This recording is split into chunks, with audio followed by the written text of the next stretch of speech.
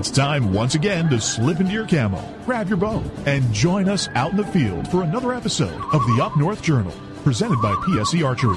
The Up North Journal crew is knocked and ready to rock for another exciting adventure. So let's step outside and hit the trail. This episode of the Up North Journal podcast is brought to you by PSE Archery, Carbon Express, Fourth Arrow Camera Arms, Wind Scent Hunting Sense, Killer Food Plots, Seeds, Supplements, and Attractants, Cabela's, Spot Shooters, Limb Walker Game Calls, Twisted Minds Bowstrings, Hunter's Blend Coffee, Antler Action, and Family Traditions Tree Stands. And don't forget you can catch us in syndication at 2 p.m. Eastern Time on goodtalkradio.com. Welcome back to another episode of the Up North Journal. I'm your host, Mike Adams, sitting in the cabin tonight with Dan DeFault on this glorious Mother's Day. Absolutely is. How you doing? Hey, Andy Eberhard. He's just tuned in here tonight. So got our people joining us on the live Facebook stream, and if you're listening to the podcast and on Sunday nights you want to catch us on the live stream of Facebook, check it out. Check it out. Get back on Sunday night. Get your favorite beverage. Get your favorite snack. Bring your mom. I got my favorite beverage. You got my Hunter's Blend coffee here. We got our Hunter's Blend coffee for the show. But other than that, it's episode 463. 463. Marching on to 500. That's right. I tell you what, it's finally been a decent week. Yeah. The weather's been good, except for a couple days here. I don't know how your weather was up north. It was a little rainy yesterday. Depending on where you were, from what I heard, there was a lot of rain to no rain to I don't know what you had. We didn't have rain, but we did have some mighty cold temperatures. It was cool. It was cool. And I don't mean as in, hey, that's cool. No, it was cool as in cold. It was cold. So we had frost the first morning and the second morning.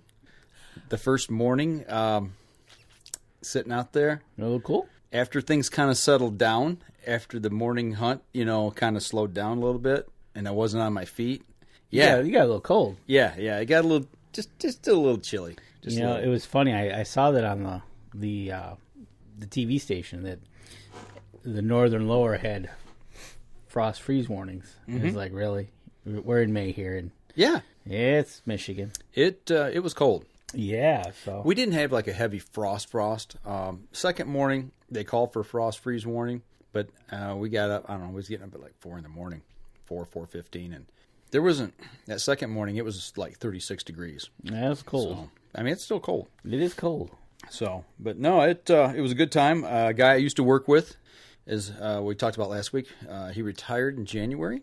Randy, a buddy of mine that I worked with for several years. I think he had 25 years in the station. Okay. I'm going on 29 this year, but he's a little bit older than I am, and he retired. And before he retired, he asked me, he said, would you take me turkey hunting? And I'm like, heck yeah. I said, that's a no-brainer, man. I said, we can do that, absolutely. Sweet. So you spent the weekend, Thursday, Friday, Saturday up there? Yeah, we left out of town about 7 o'clock. I got out of work at 5, come home, threw everything. I had already pre-packed the night before and had everything ready to go. Slammed it all into the Jeep. And I'm trying to remember, there was something I was trying to put my my tow deck on the back of my Jeep. It's those platforms that go into the hitch, into a receiver. And I had a heck of a time. I call them a dog bone. It's the locking mechanism you put on it so people can't just pull a pin and take your hitch. Exactly. So I had a heck of a time getting that undone to pull my hitch out and put the deck on. It was froze up. It was froze up or? Seized up. Okay. Seized up. Mechanically. Yeah. Okay. It's like, imagine two pieces of metal together that oxidize and they won't turn. Oh, yeah. Yep. That'll do it. And I'm like, oh, man, what do I do? And I thought, maybe I throw some WD-40 or oil on it. And I'm like, that's just going to collect more dirt, and gum it up. And then I thought, wait, I got something here a little while back. And this is a little trick I learned a while back. It's graphite. Yes. It's a powdered graphite. And we had a problem with our lock here on our house season up. So squirt it in there. Squirt it in there, put the key in a couple times, 3 or 4 times to work it into the lock, and then start working, and bang, it just pops loose. Yep. I said, I've still got that here in the house. Went in, got it, squirted it in there, ran the key in 3 or 4 times, holding it, and all of a sudden, bang! When it freed, it was just like glass. Yeah. See it was smooth as glass. So that's pretty cool. Always a trip. Yes, graphite, especially with car doors. So that being working in the car industry, that's something that absolutely they recommend, huh? Absolutely. So so if you get out of here at 7:00 on Thursday night, you actually got up there at a pretty decent hour. Yes. I did top off fuel, stop and grab groceries real quick. It's really nice when you hunt with somebody and they think like you as far as food goes. Okay. And you like the same things. We were in and out of that store. We had breakfast, lunch, and dinner. We had 2 breakfasts planned, 2 lunches planned, and 1 dinner. That quick. And we were in and out. There you go. See? So that was nice. It is when you got a little plan together of what you're going to have. Yeah. Instead of doing, well, what are you going to have? What do you want? Yeah. I don't know. Yeah. Just have a plan, get it together, and away you go. Yeah. Well, we talked about it on, the way to the store. We had about an hour drive to get to where we were going to stop to get groceries, a 24-hour supermarket. And it all worked out. Yeah. Sweet. When we brought back was you could carry like this in a bag. There was that much left over. One little bag of leftovers. Yeah, half a gallon of milk and half a jug of orange juice. That was it. Oh, that's nice. That Yeah. You did yourself well on. I don't like overpacking. No, you can definitely do that. Yeah. Then you're bringing home just as much as it seems like you took up. Yeah, exactly. And with my dad, that's the way it goes. Oh, really? You take up wheelbarrows full of food for 2 days. It's like, you plan on going into survival mode up here or something for about 2 months? We planning on starving? Yeah. You're going to be here a while? It's something, when my dad comes up, we never starve at camp. Right, exactly. Yeah, no, I agree that you can definitely overpack yourself and definitely get to the point where it's like, really, we're going to eat all this? Yeah. And then it's like, at that point, you wish it was less because it's less choices. Right, yeah. Okay, I'm going to have this. That's it. Okay. Yeah.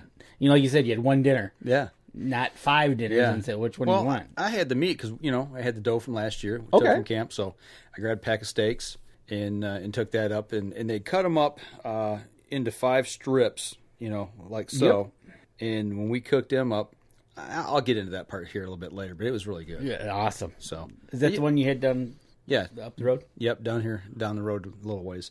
But yeah, so we got our groceries, got up to camp. I took the back way in, the scenic route, not thinking. Nighttime, deer Dark. feeding. Yeah. Oh my gosh. Were you dodging deer? It's across that stretch. It's 25 miles, and we saw at least 100 deer.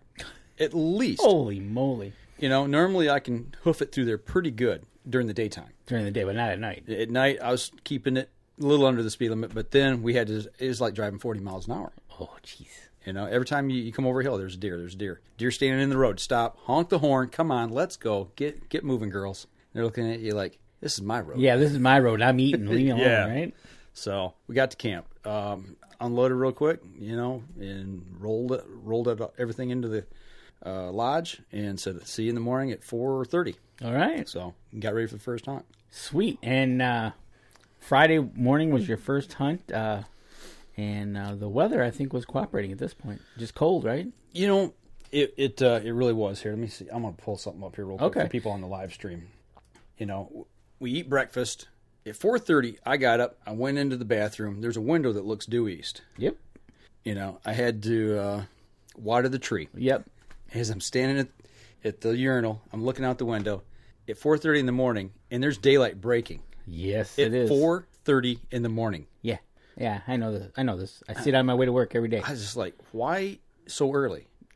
Because you're not used to that. I'm not. I'm used to that. I'm used to heading south on the highway, looking to my left, going, yep, it's getting light. Well, there wasn't a lot of light. No, but you can tell it's coming. Yeah. And if it's clear. Yeah, it was. It was crystal clear. It's like in the comics when the sun pops up. It's almost like that because it gets so light so fast. And you're like, wow. So I went back in. He's getting stuff ready. I had my Hunter's Blend coffee going in the coffee maker, because that's the first thing I did. I got up and got the coffee going. And I said, dude, it's already breaking daylight. I said, we gotta hustle up and get moving. We gotta move. Yeah. So as we started rolling through breakfast and everything, we kind of hustled up and got out the door as quick as we could. And when I walked outside, for those who are on the live stream, this is what we ran into. But what's nice about that is you don't have to drive miles to get to where you're going. You're there. No, but we did walk out first morning. Okay, so you walked out the first morning. Okay. Yeah. You know where that picture was taken. Okay. I know exactly where that. Now, the second picture I took, we walked a little further up that hill, and you'll be able to see that right there. You know what hill that is. Yep. And there's the moon, So that was a pretty cool shot. That is cool. And I walked up, maybe 300 yards from there, hammered the owl hoot call, and waited for a second. All of a sudden, blah, blah, blah, blah, blah. Really? One kind of straight ahead, and another one, blah, blah, blah, blah, off to my left, and then way off to my right a little bit. I hear, blah, blah, blah, blah. And I'm like, I know where those birds are at. That's back in my area where I hunt. I got an idea where they're going to come through at. I said, we got a half-mile walk, but I said, we're gone. So we just hoofed it and took off. All right. So, we get in and get set up on the birds, or what we thought, where we thought we should be. And now, are you okay? So you're taking a first-year hunter with you who's in tow. Yep. And you're going to be in a blind, or you're going to be doing the old laying up against a tree for the first morning? Laying up against a tree. Okay. Yeah, we didn't have a pop-up blind set up yet. I knew where I was going to put one, but I didn't have it in the woods yet. Gotcha. So we get to cruising. Okay, and you know how my area is laid out. Yep. As we turn that corner there where that pipe comes out of the ground, we turn that corner to hit the low road and start making the way to the end of my field. Right. That's where I was going to set up. Okay, all right. I said, because when they get to that point, they're either going to come down the road or they're going to go into my field. It's like we talked before, it's a Y. I said, that's where they're coming.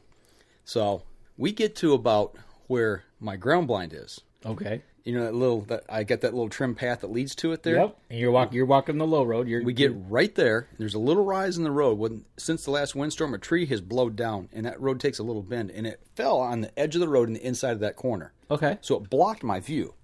Those birds are gobbling their fool heads off, and it sounds like they're 7,500 yards away. They're already at the point of the field. Really? Where it meets the road. And I'm like, I said, game time change right mid play here. We're changing this up. He's like, what are we doing? I said, I'm looking. I'm like, I didn't want to separate us because I need to be able to talk to him and tell him when to shoot and what to look for, this, that, and the other, So I'm looking, and there's a clump of trees, 3 oak trees growing out of the ground together. And there's room for a person to get kind of in the middle of them and lean up against the side to get a shot. And I was like, okay, get right here. I said, because they're going to come down this road, and they're going to come out from behind that fallen tree. When they do, that's 20 yards, dead smoke. That's easy. And I'm thinking, okay, if I put him here, and if I stand up, I can lean up against the outside of that tree, and I can shoot, double up, possibly.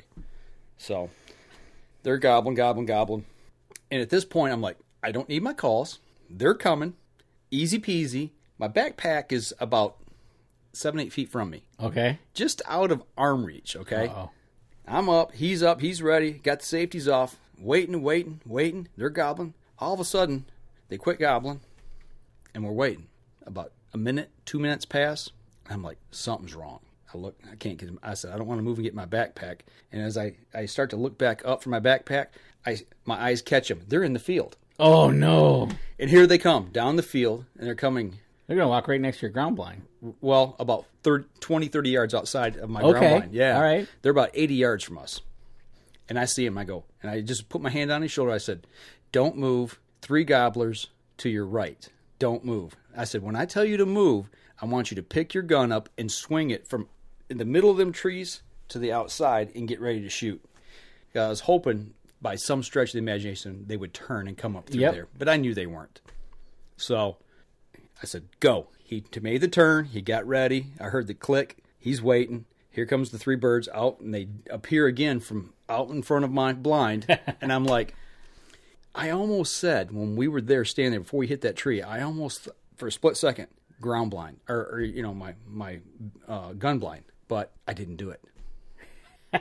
And in hindsight, we probably would have made too much noise trying to get in, get the windows down, get the door, all that. But we could have set up next to it. You could have used it as cover. As cover, yeah. So, one of those things. But that's like you said, that's a game time decision. You're on the heat of the moment. You got to make a split second decision. Yeah. And it's not like a bird that you can. It's not like a game animal that you can run around and make off. They'll pick you out and that'll be it. Yeah. So they appear, and I take that back. At one point, before we sat down, I grabbed my calls and I did call. I remember that. Let's back up just a little bit. And that was before we sat down, because I heard them gobbling, and that's when I knew they were coming. They were like coming on us. I put everything down, and it was away from me. Okay. Because there was a point that I was like, these birds hung up in the field. They got, if we're looking straight ahead, they got 90 degrees to us. They came in as far as the sound was. They were just 80 yards off of it. Yep. And they did what I think gobblers should do. They get in the field. Okay, there's ladies down here. We hear them. Gobble, gobble, gobble, gobble. Here I am. They're in the middle. We're in the most viewable area possible. Yeah, come to me. Yeah, come on, ladies, let's go. That's how they work. And so you got them to within 80 yards. And well, the big one. Okay, so there was just three gobblers. Gobblers. That was it. Yep. Okay. And the boss, he was full strut, dragging wingtips, parading, doing little pirouettes, doing circles in the field. And every time he would gobble, the other two would fire off. And this went on for like 3 or 4 minutes that they stood there and did this. And I'm just like, you stinking little so-and-sos. Yep, exactly. You know, they had you. And they got kind of jiggy, and then they started off. And then they turned around and came back. Oh, really? You know, they went about 20 yards down, turned around, came back to the same spot, and did it again.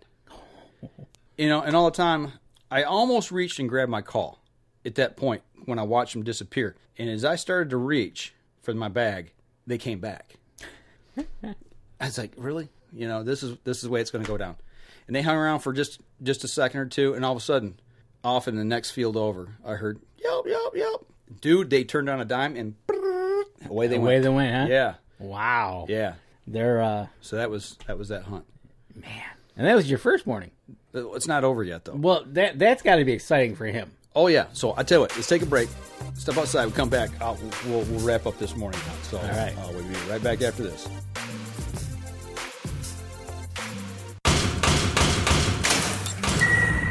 PSE Archery has reinvented the way you buy bows.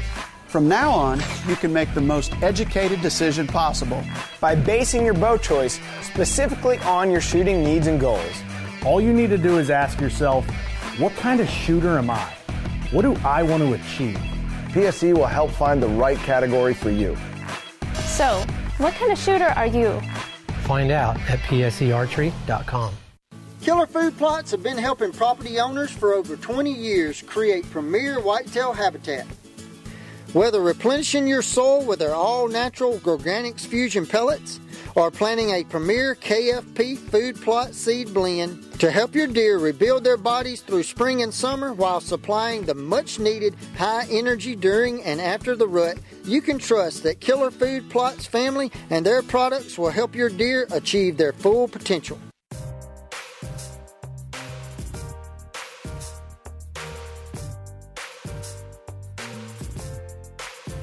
Welcome back. Easy for you to say that. Second segment of the show.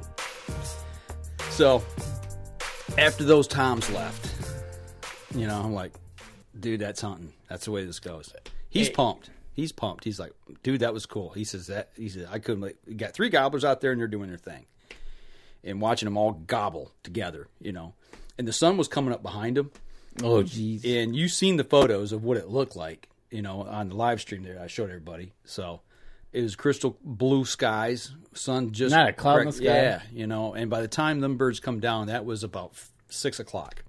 So, sun wasn't over the horizon yet, but it was light. It was full light. Okay. So, it was just incredible. That's awesome. So, after that, he's like, well, what do you want to do? What do you think we ought to do? And I said, they're going that way. I said, I got an idea of where they're going. I said, there's only one of 2 places they can really go direction-wise to hit fields. And I said, that's probably what they're going to do. You know, they get a hold of the ladies or whatever. They're going to go looking after that.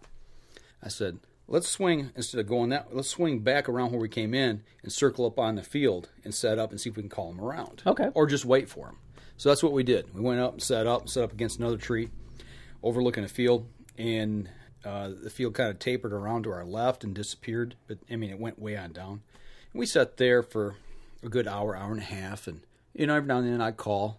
And all of a sudden, you know, we kind of hear something down that way.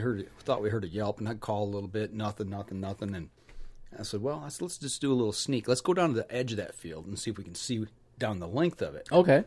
And as we get down there, sure enough, we can see some birds just over the hill kind of drops. We can just see heads. Oh, okay. You know, so, and then they just kind of disappeared. We could tell they were walking kind of away. I said, let's skirt the edge, keep low to the ground. Let's get down there and see if we can kind of get close to them and call. because I didn't know if they were hens. You know, I thought see they the were heads. Yeah, I thought they were hens. That's what it looked like. And we got down, and I kind of come up on my knees, and I get my glasses, field glasses up, and looking, and I see, it's a hen. Okay. So watching her, and he's standing behind me, so he's got a little bit better vantage. Oh, okay, all right. He said, there's 3 more gobblers. And he goes, one of them's fanned out. And I said, where? I can't see him. He tells you, like, straight ahead. I couldn't see him. Okay. So we're waiting. It's with a hen. The hen's walking away. I get out the old limb walker. Yelp. Nothing. Yeah. Nothing. And nothing. Well, he says, we're watching. I said, any reaction? He's like, no. He said, they're chasing the hen off. And the hen disappeared. She squirted down and took off out through a logging cut. Okay. So, and they followed her out. Oh, yeah. And by that time, it was like 9 o'clock. And I was like, to get in front of them birds, we're going to have to run half mile this way and another half mile to get back just to where they come out. I said, and if you run behind them, we're not going to catch up. Right, exactly. So we called it a morning. That was the first day, or the first morning hunt. Exciting for him, I bet. Mm-hmm. I bet you. It's always good to get a newbie out there and hear it. Oh, absolutely. I mean, just hearing gobblers, that's half the battle. Of being just to let somebody know that there's actually birds in the area. This was us setting up. That was the second set of the morning. You know me, got to have my coffee. Yes, you do. You need your coffee. For those of you on the podcast, I'm showing a photo of where we were set up at. That's Randy sitting to my left, and I got the limb walkers out and my shotgun laying there, and took a coffee break. Well, hey, you're in the woods having a cup of coffee. You got your gun, so you're always hunting. Yeah. Right? Yeah. So, well, this was during that lull between the time we got there and the time we actually got up and went after him. So, but no, it was a great morning. He had a blast. He said he learned a lot just seeing those gobblers and seeing how birds work and calling. He'd ask a lot of questions about calling sequences and cadences and things of that nature, and even the owl. Speaking of owl, I did the who cooks for you too. Right. The second morning, we're going into the woods, and I'm getting ready to call, and we hear a barred owl. Okay. Hoo hoo hoo hoo hoo hoo hoo hoo. He didn't do you who cooks for you too. He just did who cooks for you, who cooks for you. Oh, really? And I'm like, And then off in the distance, same thing, another one, and then off in a different direction, a third one. We had 3 owls in there, and they were calling each other, but they didn't have the last part of that cadence. Okay. I've always heard who cooks for you too. Yep, that's everything I've read and seen. Yeah, so about. I don't know. In northern Michigan, maybe we got owls that take shortcuts. maybe they drop off as part of the sentence. Yeah, I don't know, but yeah, it was noticeable. Well, now I got to listen next time I hear the owl, because after last week's show, Kelly sent us a picture of a barred owl that was in the backyard. Right. So now I'm going to listen now. Okay. I usually hear them either at night or I'll hear them in the morning when I'm going to work. And Randy, who went with me, he's a bird watcher. He loves watching all kinds of birds, and he knows his birds. And all of a sudden, we also heard, whoo! I mean, just real loud. I mean, it was real close. One who. He goes, that's a great horned owl. He goes, we got great horned owls up here. I go, I said, I guess so. Because I don't know. I said, I don't know. But yeah, it was a whole different hoot. Really? Yeah. Yeah. So I learned something from him. And so now you got 2 species of owls. Yeah. Yeah. Evidently. Wow, that is so cool. Yeah. So when you're I'll have to listen for that too. But so far I've only got the 1 species of owl that I know of. Okay. So after that we went back in, eat lunch, come back out for the evening hunt, grabbed a pop-up blind, drove the Jeep in to a somewhat close spot, so we didn't have to carry pop-up blind on my shoulder and all the gear and everything. Right. Then I take that back. I drove up to my high road blind, grabbed a chair, come back down, and then we carried the chair and the blind from that localized spot. Right, yeah. And as we walked past, grabbed the other chair out of my low road blind, so we had 2 chairs to sit on. And went down, set them up, and set up for the evening hunt. All right. Set up right there. And set up right where them birds came through that morning, right where I wanted to be, where the field and the road come together. Okay. And now this is what you talked about last week. This is the spot that you visualized setting this blind up. Mm-hmm. Yeah. So you did do that, and you're ready to go. Had I set the blind up, or had we got to that point earlier that morning, they would have been right in your lap. They'd been right there. So, and actually, I got them on passing the trail cam, knowing that that's where they came from. What time do you think it was when you first you heard them, and then you got to that oak tree? Was it already? Oh, it was well past shooting. I think shooting time was 6 something probably early. I think it was 5 something. It was 5 something. I can't remember exactly, but we were out the door and on in the woods, and when I hit that hoot owl call, it was 5:30 a.m. Okay.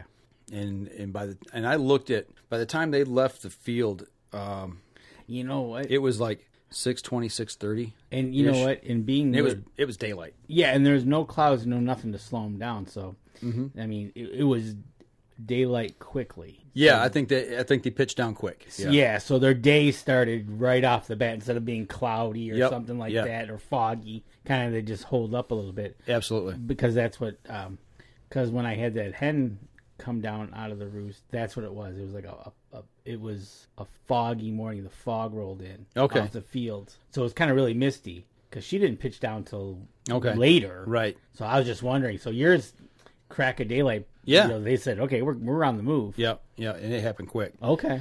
So we got the blind set up, got set in there, and by the time we got in the blind, it was 3:30, and I knew the birds come through that area at about 4:30. Okay. Between 4:30 and 6. Been seeing them on trail camera passing through there on a pretty regular basis. So we're sitting there, 3:30, 4:30, ding, ding, ding, ding, here they come. Really? They're coming back going the way they came from in the morning. All right. From where we were sitting, we're looking straight out at the field. I can see the road going to the north, and he's looking, and he can see the road going to the south. And he can see to where the tree is laying down at the bend in the road. Okay. And he goes, hey, 2 birds, two turkeys just came around that corner. And I look, and I'm like, let me dang, yep. Binoculars up, yep, those are 2 gobblers. Get ready. So, you get the gun ready. We're just waiting for him to come down, get a little closer before he takes safety off, just sitting there waiting. And they come they're 100 yards away. Right. They get to about 80 yards, and they go, boop, into the field. And I was like, okay, no problem. They're going to feed through the field and come on down, and they'll be right here dead front center. No big deal. So we watch them go in the field. I got the camera with me. I swing the camera around, and I'm taking a little bit of video when I can see them busting through the weeds and the trees. They get in the field. Okay, guys, you can turn at any point in time. No. They cross the field, go into the brush on the other side, and go back into another field. Really? Yeah, and they squirt through 2 other fields and go back out to the east. And there's really no other way back to the fields. I mean, it dead ends back there. But I know they roost back there, too. Right. So I'm like, okay. So they're going to roost back there tonight. Mental note, remember that. So we're sitting there just waiting for the day to finally finish out. Maybe something will come from the other direction. And I'm looking up there, and all of a sudden, whoa, there's a turkey. Get the binoculars up, but it's going away from me.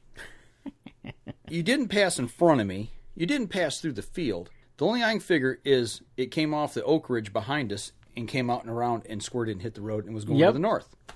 I'm like, oh, okay. And then about the last half hour of the day, we're getting bored. You're sitting there. You're in a pop-up blind. You can kind of talk lightly, and you're watching. And I look to the left, I'm looking, nothing. I turn back. We're talking for maybe 30 seconds. All of a sudden, he goes, bird. And I go, where? He goes, right there. And I turn and look, and there's a hen 15 yards in front of us. And turns around back and goes back the other way. Where did you come from? I just looked 30 seconds up the road, and it would take you a good minute and a half to get to us. I don't know where she come from. Have no clue where she came from. Wow.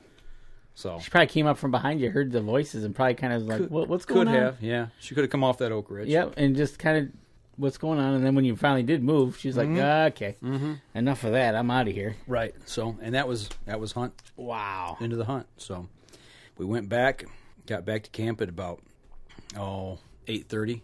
Made dinner, cooked up steaks, cooked up my deer steaks. Kind of changed the subject a little bit here for dinner. Okay. I did something with the steaks that I've always prepared deer meat a certain way. But my dad he's like, you ought to try to cook it in extra virgin olive oil. He says they cook up real nice in that. Okay. I'm like, yeah, whatever. I do mine my own way. When we get up to camp, I'm like, okay, there's these strips, they're about 2 inches wide and about 4 or 5 inches long. Right. And I'm like, you cook them on the grill, it's going to cook them right up. They'll shrivel up, be dry. I said, what am I going to do? Looking in the cupboard, and I go, extra virgin olive oil. Well, let's try it. I was like, well, never done this before. We'll try it. So I put them in there, put some mushrooms in there. We had some veggies, and it was awesome. Really? Yeah, they were really, really good. Did you salt and pepper and then just... No, I did that. I put a little pepper on it afterwards. Okay. So yeah, put it all in the same pot and in the pan and just... Well, I cooked the meat, and then towards the end I threw the mushrooms in it. Right, yeah, did that towards the end. And it came out great. Nice and juicy, and it was awesome. It's always good to have a good dinner at the end of the day. Oh, dude, I was ready to go to bed. Well, yeah, no doubt. Slept like a baby. Right? Exactly. Actually, I didn't. I tossed and turned most of the night. But you have a good dinner, it's usually what happens. Yeah, so... I'll tell you what, we're bumping up on second break here. Why don't we take our next break? Come back, we'll talk about yesterday's hunt. All right, let's talk about it. All right, we'll be right back after this. PSE Archery has always dominated the speed category. Now, the most revolutionary cam system ever to hit the market has perfected the shooting experience. Introducing PSE's Evolve Cam System, featuring extremely high let-off capabilities and the smoothest draw cycle in history. No other cam system has ever delivered this level of total comfort and total control. Experience PSE. Experience performance. Killer Food Plots have been helping property owners for over 20 years create premier whitetail habitat. Whether replenishing your soil with their all-natural Organics Fusion pellets or planting a premier KFP food plot seed blend to help your deer rebuild their bodies through spring and summer while supplying the much-needed high energy during and after the rut, you can trust that Killer Food Plots family and their products will help your deer achieve their full potential.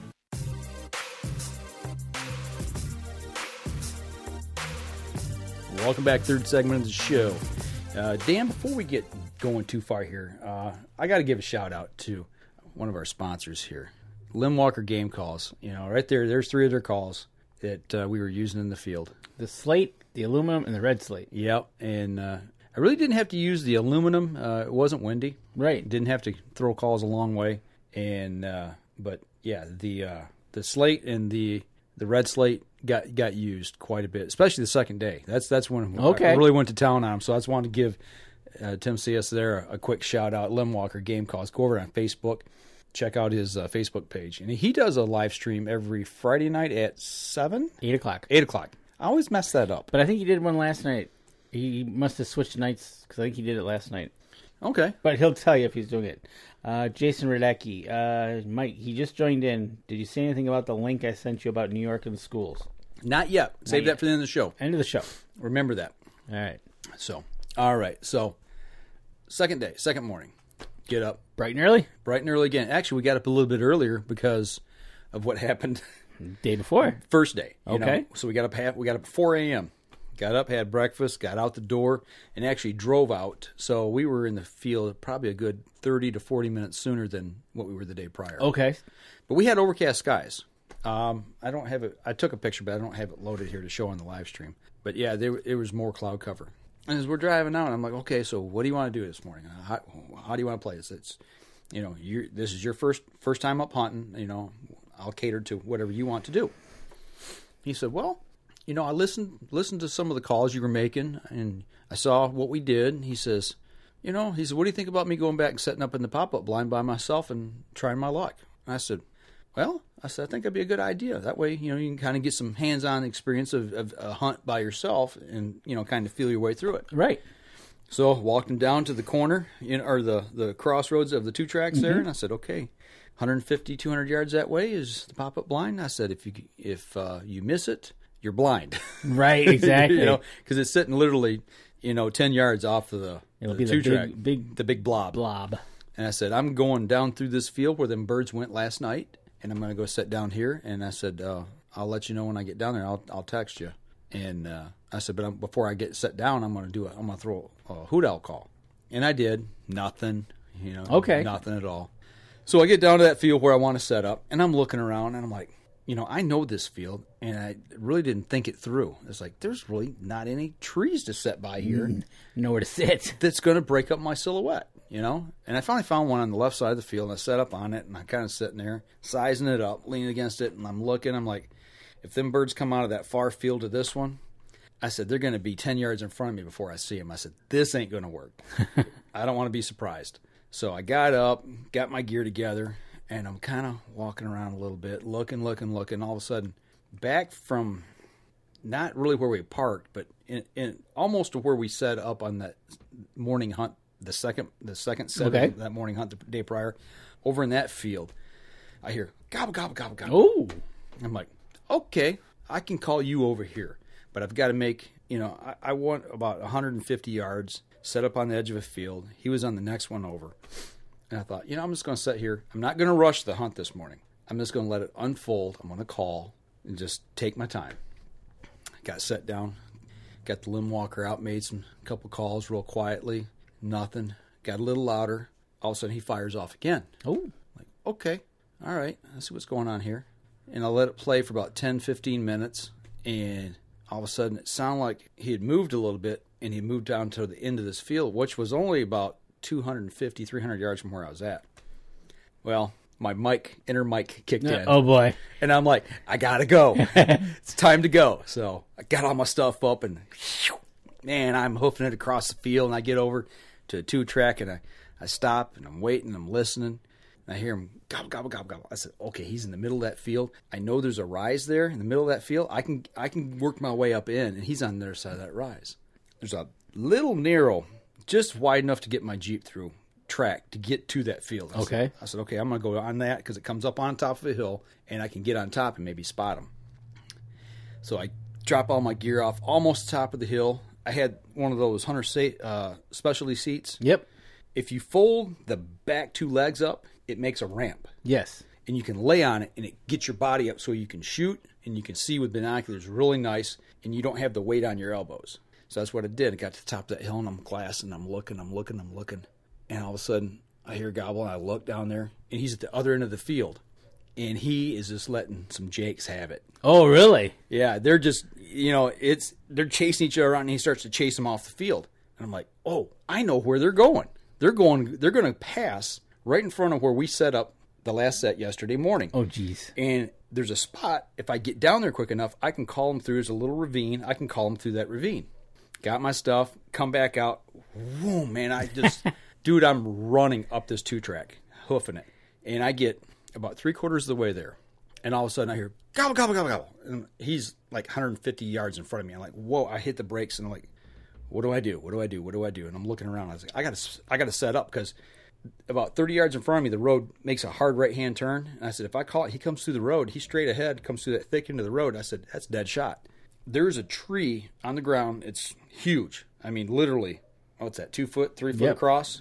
30 inches in diameter. Yeah, big 8-foot-long piece of pine that they cut down that was too big for the mill. Oh, they never took it. Okay. So it's laying there, and I'm like, I got right at the end of it, set up, put my gun up, and I was like, it's a perfect tabletop shot. I'm like, cool, this is great, because I can let the gun here, I can call the whole 9 yards, being hid, and shoot him. I call, yelp, yelp, yelp, yelp, but, yelp, yelp, yelp, gobble, gobble, gobble, gobble, gobble. I'm like, game on. Put the call down, had my mouth call in, waiting, about, 30 seconds, a minute goes by. Back at the other end of the field where I started from, I hear, yelp, yelp, yelp, yelp. Oh, no. I'm like, oh, no. And he fires off. There's a hen down there. And I know what happened the other day. I'm like, oh, no, you don't. I picked up the call, got old limb walker running. Yelp, yelp, yelp. So I cut in. Yelp, yelp, yelp. She starts, and I start just cutting on it hard, doing the same thing. And we're just fighting back and forth. In the hair in the back of my neck standing up. All of a sudden, the gobblers, I think there was 3 of them, they're firing off. And the woods is just exploding. And we go at it for like 3-4 minutes. It's just constant battle. And I'm like, man, I'm overcalling. I know I'm overcalling, but I can't let her call them off. Right. And I know they're only 100, 150 yards away. They wouldn't come through that ravine, is what I figured. Well, all of a sudden, as in the battle, I hear them. They had moved straight from me. They had moved off about probably 30 degrees to my left. They're cutting back through the end of that field. I'm like, oh, geez. Got all my stuff up, Boom, I run all the way back down to where I started. But I didn't get to that little tiny road. Okay. I made it maybe 20 yards from it. And I hear them gobbling. And I hear her cutting and putting. And I'm like, they're going to come down that little tiny road. So I just flopped on the side of the road, got my chair underneath my chest, got my gun up. I'm waiting. And about 60 yards in front of me, I see her squirt through. And I'm like, how did she get through there? You know? And it didn't dawn on me, but that's the logging cut. So it's open. Right. She just cruised right on through. I'm like, oh, no. And then I'm looking. Here comes 2 or 3 other birds behind her. I'm like, oh, geez. So I watched, and they got out to the road and went away from me. And the road makes a hard right-hand turn. As soon as they made that turn, they disappeared. I got up, got all my gear, and I went as far as I thought I could get without getting busted. And I see them cutting through. I see the heads moving through the trees on the road, you know. I can see gaps in the trees.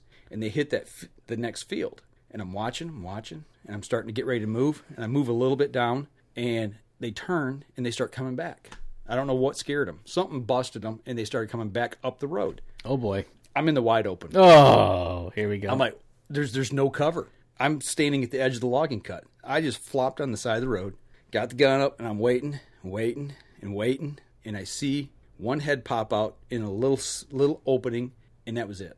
I sat there for 30 minutes on the ground. They must have went on the opposite side of the road and took off. Yep, just kept on cruising. Yeah, I was just like, oh, jeez. So the scolded hen scolded me. Yeah, you got scolded. That's pretty wild. Dude, I bet you I ran easily a mile and a half, just that quick. Zipping around? Yeah. You know, back and forth. Right, exactly. Yeah. And that was just on that road. I didn't count getting over there the first time. It was wild. I felt like I'd been in a track meet, you know, but that's hunting. Well, exactly. That's hunting. You don't know. You know, another time you might be doing this, they're going to walk right out in front of you, and that'll be it.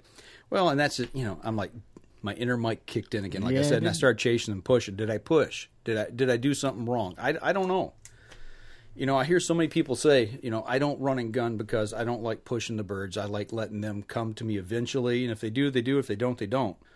But sometimes I think I might be getting just a little bit antsy and pushy and just getting too aggressive. Right, exactly. Like you said, you might have been calling too much. You might have been moving too much. You might have been just letting it play out. Yeah, but Randy was about... See, because really, think about that now. If you would have been where you started, when that hen came out and was calling... If I'd have stayed there... If you would have stayed there and let that play out, she would have brought them right to you. She'd have brought them right in front of me, probably within 10, 15 yards. Right. Yeah. When I was laying down and I snuck up to the edge of that field. Yep. Yeah, because it was just a little narrow chute, and then it opens up into that cut. Yeah, that's where she came through. And that's the other thing. It's like, if you'd have stayed put, you'd have got it. Gonna have to get you some anchor shoes. I guess. I don't know. So how was he doing? You had this morning going. This was yesterday morning. Yeah, he didn't see a bird. He didn't see a bird. No, he had a doe walk up within about 15, 20 yards from him. He got out of the pop-up blind because he's got a little board. And he's like, I'm going to go sit over there in that deadfall at the edge of the field. Okay. So he's sitting there, and this doe sees him and starts walking up to him and kind of turning her head and looking curious, you know, like, what are you? The guy was in about 15, 20 yards, and then all of a sudden figured out that he wasn't a tree and took off. You're moving. I'm out of here. Mm-hmm. You know, speaking of that, so he didn't see nothing. Did you see a lot of deer? We did yesterday evening. Okay. But before that, no. Okay. No. But I said, did you hear birds? He's like, yeah. He says, back to my left, he said, I heard a couple of hens, and he said, I heard gobblers. I go, that was me. I said, one of the hens was me. He goes, that was you? And I go, yeah. He said, man, he says, it sounded like two birds fighting. I said, thank you. Yes. That's what I wanted. I said, good. It sounded good then. That's right. Yeah. Okay, so that was yesterday morning's hunt. Yep. So you got one more evening to go here. Mm-hmm. But we're going to save that for the next segment here. Exactly. So let's step outside. We'll be right back after this.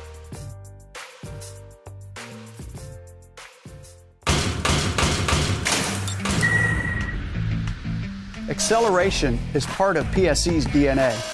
PSE pioneered the speed movement.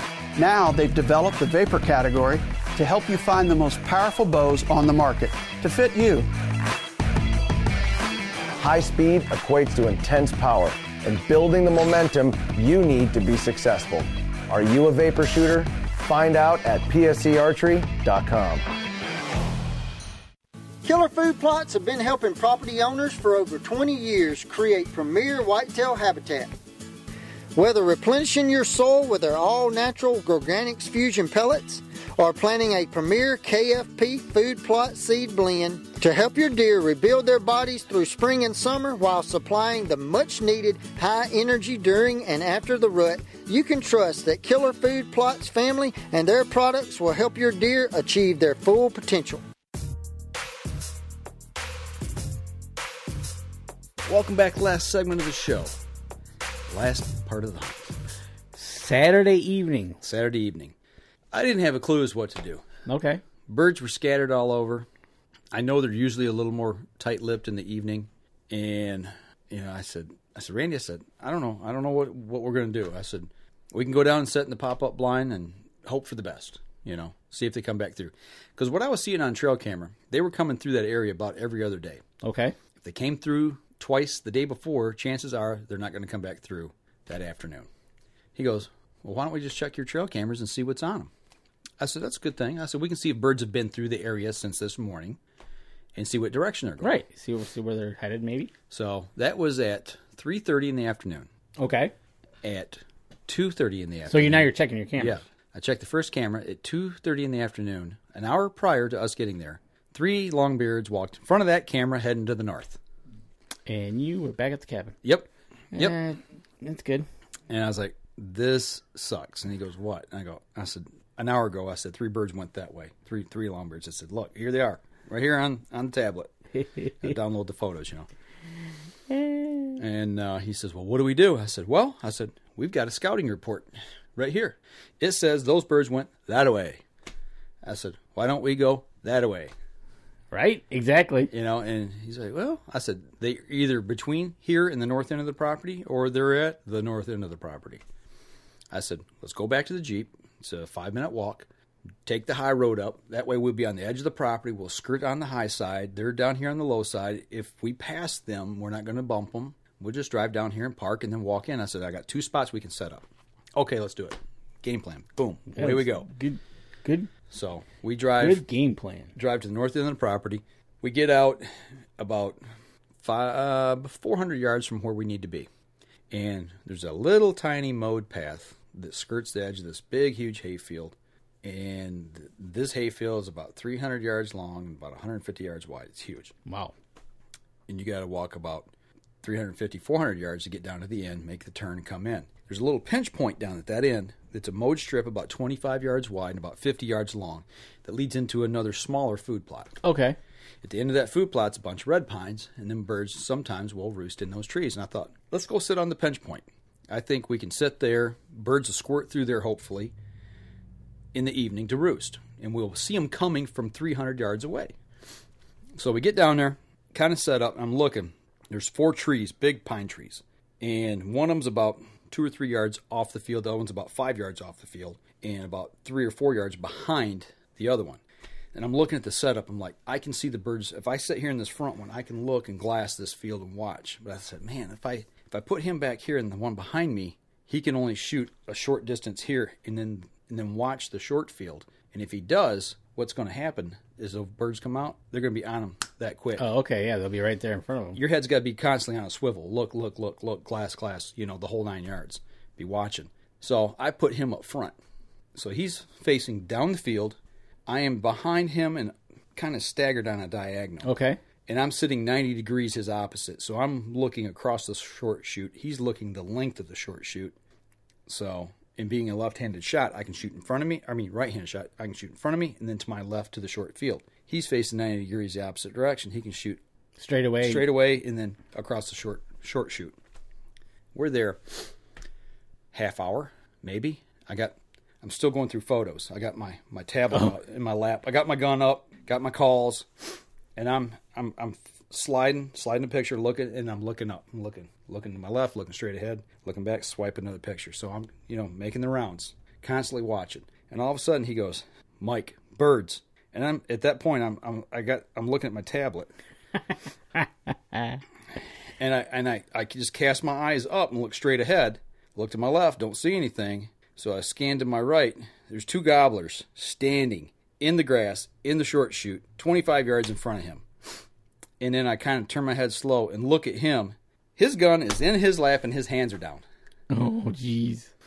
And we're too far away for him to hear me. Yes. You know, he's just has a little bit of hearing loss. And I'm like, don't move. I said, or pick your gun up and just shoot. Right? You know, and, you know, at that point, what happened is he was looking straight ahead and he wasn't looking to his left at all. And you can see into the woods a good 50 yards past the field. Oh, boy. They come in, and he missed him. Yeah, he missed him. He didn't see him coming in. You know, had you seen him coming in, the way the set was, he could have got the gun in his hands because it kind of rolled off. Okay, so if they would have been walking, if you'd have seen them, and get their head behind a tree or head down, then you get up. You know? Right, exactly. You can get ready for them, right? Yeah. And I seen him, and I was like, and I finally just said, just shoot. And it took about 5, maybe 10 seconds. They're like, something ain't right here. They're out of there. Let's go back. Oh, man. And they turned and went back in the woods. I'm glassing them, and I see them, and they just disappear. And that was it. I'm like, I said, what happened? He said, I was just looking the other way, you know, got caught. So that's got caught with the gun in your lap. I couldn't have shot. I mean, if I'd have been a left-handed shooter to make that swing, I could have shot. But if, like, for where you and I are sitting, I'd have been shooting like this. Not over your shoulder, but way too close. It would have been loud. It'd have been a muzzle blast. Right, exactly. Yeah, You don't want to do that. That's not safe either. So, yeah, it was his shot to take. I mean, we'd already designated, okay, that tree right there, anything to the left is mine, anything to the right is yours. They were on your side of the tree. And they were definitely on his side. So, that's funny. Yeah. Yeah, and he wasn't sure of the distance either. He's like, he said, I thought they might have been too far. From where I was sitting, because as soon as they took off, I grabbed my rangefinder and hit the tree that they came out by. It's 28 yards. He was a good 3 or 4 yards closer. Oh. So I was like, yeah, I said, that was duck soup.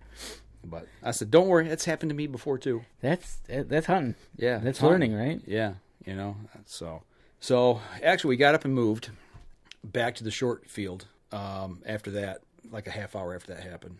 Because, we're getting towards the later part. Oh, yeah, it's getting late. I like, if they're going to roost down here in this field. So we moved down there. It got to be 7:30. Last shooting light, I think, was 8:13, 14 or something like that. 7:30, he turns around and he goes, I'm bored. I can't take it anymore. He said, let's just go. Okay, fine. That's cool. So I packed up my stuff. We step out from underneath these 2 big pine trees. And as I'm walking out, he goes, Mike, there's 3 turkeys down the middle of that field about 200 yards. I said, seriously? He goes, yep. So I stand up. I mean, they're ways away. And I can't see them with the naked eye. I see a dot. That's all I can see. Okay. Get my field glasses up. I'm looking, my binoculars. I'm like, yep. I said, 1, 2, 3, yep. Okay, 2, looks like 2 toms and a hen. I said, I'm going to try to call. I said, 30 yards straight ahead, get behind that clump of trees. He does. I kneel down. Yeah. I mean, I just hammer it, Get the field glasses up, look. They're just walking off, I'm like, okay. I said, well, where they walk to, that field has an opening. It opened up past that short chute, and they disappeared behind them trees. And there's 2 little bends in that side of the field. Okay. I said, let's go, man. I said, he goes, what? I said, we're running. I said, we can get all the way up to that point where they disappeared without them seeing us. I said, we got cover. We're running. Get up to that corner. I get down on the ground, and I kind of ease out from that tree. And I thought I seen a bird. Got my binoculars up and look. I'm like, yep, okay, that's the hen. She's like 30 yards right there. I said, get up there. Come on. You go by me. He goes, what am I going to do? I go, army crawl right to that corner. I said, if you see the tom, I said, shoot it. Right? So he comes up around the corner, and he gets up there, and he waits for a second, and then he stands up, and I'm like, there can't be any birds. They must be already gone. And they were. They went on. Oh, okay. Woods. So after that, we called it a day and came home. There you go. So overall, did he enjoy it? He had a ball. He said, I'd never been before. I wanted to see what it was like. He said, it was exciting. He said, yeah, I got bored this afternoon. And you got a picture with him before you left the field or anything like that? Oh, yeah. Yep. I forgot. I got that in here. Yeah. Let me show the people on the live stream. Might as well. Well, actually, you know what? I want to show you. This, when he missed that bird, or when the bird came in on him, that was the setup right there. Oh, okay. See, that tree behind me, you can see his shoulder sticking out. Yep. And it came from your left. They came from the left. Yep, left of that photograph. And he was looking probably straight out. He's looking straight ahead. Yep. And you see where the trees, you can see up there about 75 yards where the trees kind of jut out. Yep. That right there, it does that twice. Makes 2 right-hand bends in that field. And the first one, like I said, 75 yards. The other one's probably another 125, 130 yards. Jeez. And that's what we ran up to there at the end. But, yeah, he had a ball. You know, it was a good time. And hopefully got him hooked on turkey hunting now. And well, on the way home, we were talking, and he said to me, he said, I think this is something I could do with my son over on because his son lives over near Grand Rapids. There's some birds over there. Yeah, he said, but I don't know where to hunt. And I said, well, I think there's plenty of state land. Yeah, there's plenty of opportunity over there. I said, we can ask some guys, ask around, and, you know, I said, they're not going to give you their spot, but I said, they'll tell you maybe a general area. Right, you know? exactly. So we'll see what happens. Oh, that'd be awesome. So, yeah, he says, I'm ready to go again next year. So, yeah, he's good hooked. Deal. He's hooked. So excellent. He said that the biggest thrill for him was the first morning watching those 3 toms do their thing. Oh, seeing that is just amazing. Mm-hmm. Especially if he's first morning out. Yeah, right. You know, first morning out and bang, you have something like that and it hits. That's the way to get people into it and get excited. So exactly. Well, sounds like a good hunt had by all. Yeah, it was. I had a great time, and I learned a few things along the way. You learned about an owl, and you learned about getting scolded by him. Yes, I got talked to. You did. You got a talking to and lost. Yeah, I did. I had to go sit in the corner. You did. You just sit down there, and I'll take the boys. Yeah, that's what happened, man.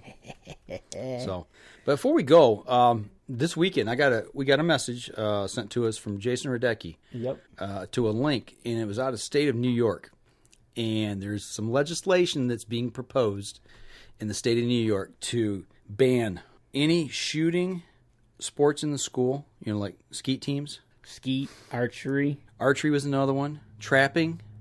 Anything to do with the outdoors, they're wanting to completely ban any affiliation within the schools, like the National Archery in the School program. Yeah. In light of what's happened recently, and I'm not making light of that. No. But that's their reason. They're using that as the basis for this legislation, it sounds like. Yep. So, yeah, one of the Democrats in that state is putting forth a bill to try to get this passed. That'll promote it. Yeah. Because, when you have a mass shooting with archery equipment, right. It happens. Yep. You're and trapping. Trapping's a good one. You could probably have a mass trapping. Yeah. Right. Like I said, I'm not trying to make light of that school shooting. It's just the fact of what people are trying to do. It's just another way to try to strip people away from doing things. Right, exactly. And the best part is I'd really like to know this person, that senator's background. Right. What's he or she do? She does or doesn't do, or what's her... I guess I didn't see it. I saw the headline and I just shook my head. I was like, really? Oh, did you look it up? Yeah, I looked it up and I'm like, right. Okay. Uh-huh. Because, we talked to Tristan Cole here and he's doing exactly the opposite by taking those senators and representatives that don't do it and say, hey, come with me. Let's show you how much fun we can have. I'm going to show you how to have fun at doing this. Yeah. And this is what it's like. And do it safely. And exactly. So here you got, I'm not surprised it's New York, but...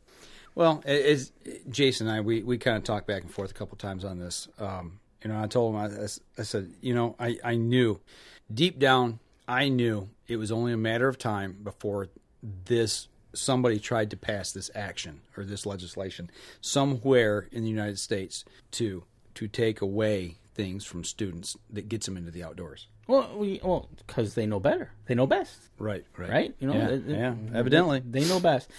If that happened in New York, yes, it'd be interesting to get somebody's opinion on that who lives in New York. We'd probably get a hold of a couple people. I would think so. Maybe we'll send them that link and see what happens. Yeah, see what they're. But it amazes me when things happen like that because I know that in the school archery program is I know Heartland's got a really good team. Yep, guy I used to work with, sons in it, and they were just down in Kentucky. Yep. At the national shooting tournament, and they have a blast.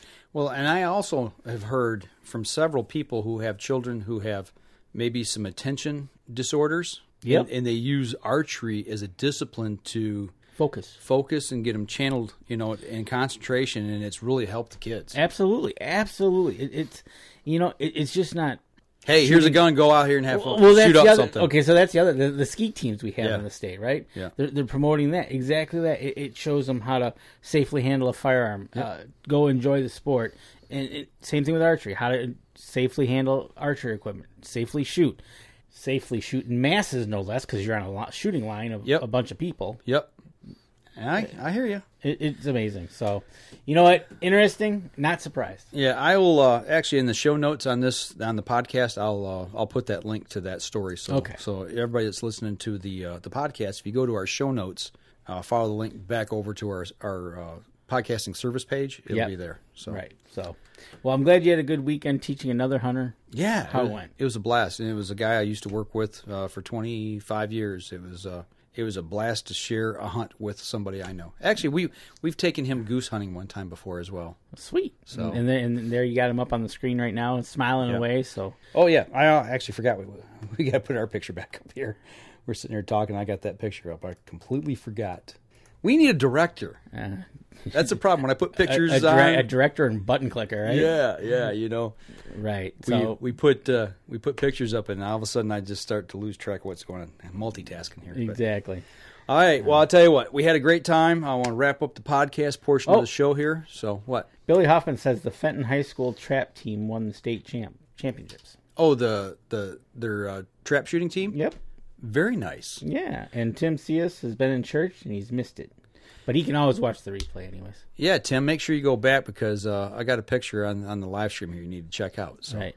So cool. But I tell you what, for everybody that's on the live stream here, hang on for just a second. We're going to wrap up the podcast right now. For all those of you listening on the podcast, you want to see what we've been talking about, go to our Facebook page. Check out the live stream that we did on Sunday night, and you'll see a repost of it on Wednesday. On YouTube? Sometime Wednesday on YouTube. I'll post a link on Facebook so you can watch it wherever. All right, sounds good. You guys, if you feel worthy, if we're worthy of it, make sure you share our stuff. We really appreciate it, getting other people involved and seeing what we're up to. Absolutely. So, all right, that'll do it for us this week, folks. And don't forget, you can catch us in syndication at 2 p.m. Eastern Time on GoodTalkRadio.com. This episode was brought to you by PSE Archery, Carbon Express, Fourth Arrow Camera Arms, Windscent Hunting Sense, Killer Food Plots, Seeds, Supplements, and Attractants, Cabela's, Spot Shooters, Limb Walker Game Calls, Twisted Minds Bowstrings, Hunter's Blend Coffee, Antler Action, and Family Traditions Tree Stands. Thanks for listening, and join us again here next week. Until then, remember, as we always like to say, if you're out on the water or in the woods, shoot straight and be safe until next week on the Up North Journal.